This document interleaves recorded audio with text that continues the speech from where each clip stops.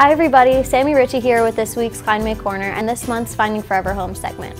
I'm here with Tiffany Corbin from the Rockingham-Harrisonburg SPCA, and we're very excited to introduce you to two new animals today, including this guy right here. Tiffany, can you tell me a little bit about this one?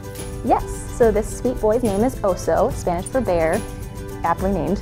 He was surrendered to us about a month ago because he did not get along well with the other animals in the home. He can be a little picky about his animal friends, so a meet and greet is recommended before his adoption.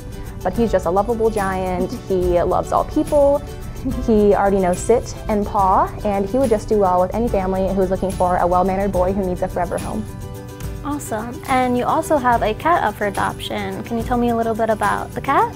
Yes, so the cat's name is Midnight. He is a 2-year-old short-haired black cat who has been with us for 2.5 months, and he was surrendered through no fault of his own. And since he's been with us, we have seen that he gets along really well with the other cats in our care. He loves to play tag with them, and he has not met a dog, but he does really well with kids, and he's just very affectionate and would do well in a family home, and he just has so much love to give.